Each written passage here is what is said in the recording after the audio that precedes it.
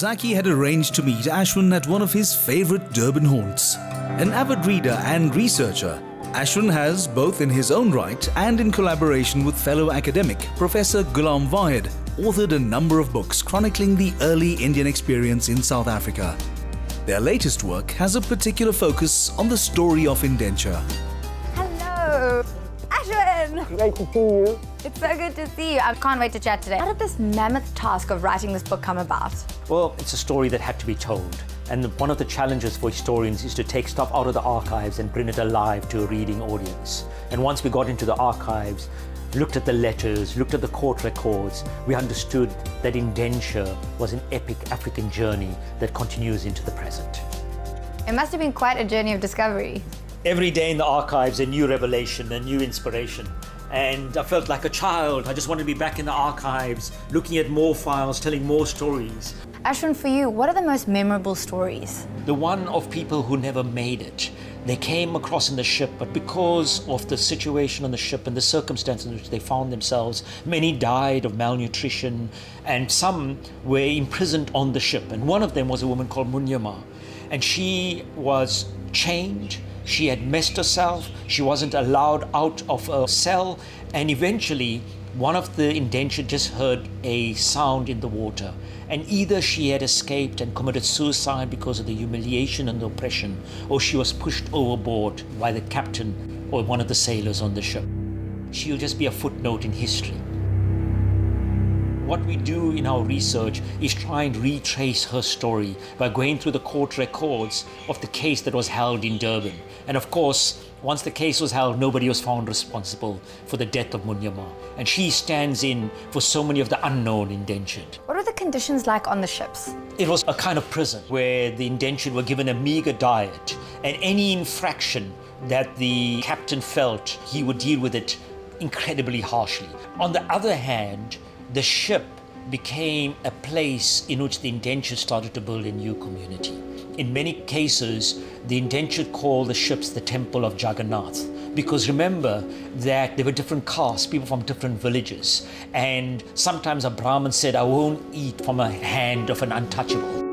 And people said, well, you have to eat because here there is no caste. We're all in the same situation. We're all indentured. We have a number. And if we don't unite together, we will die. And what were they promised, or what did they expect? The promise was a labor contract. When they arrived, that labor contract was meaningless. How has going through this journey affected you? Well, on a personal level, it's changed my life. I thought I knew the story, but in reading back into the archives, one starts to think about many things. One needs to think about the position of women in society.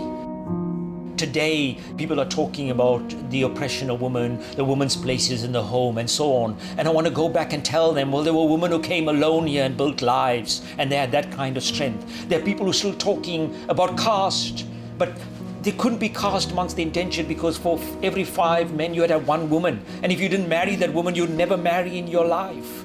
There were gay relationships amongst men, and yet today the community wants to deny those kinds of things. So for me, history is not only about the past, it's how you read it into the present circumstance.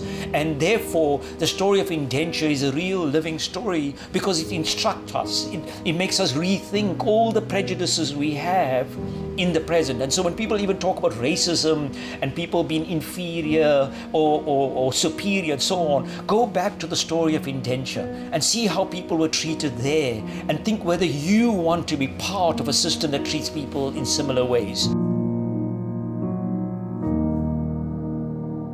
I can't believe that my history is actually between these 2 covers. Well, let's go and uncover it. You have a chapter called When the Coolies Made Christmas. What is that about? Well, that's an incredibly interesting story. The only time they were allowed off plantations or the railways was to celebrate Muharram.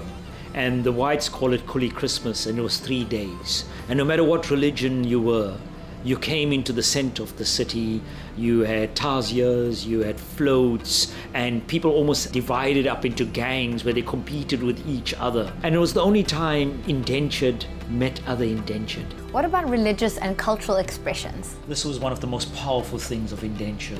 When we wanted to understand how the indentured survived in an atmosphere of semi-slavery, they built small temples, mosques, churches. And these not only became places where people went to pray, but they became community centers.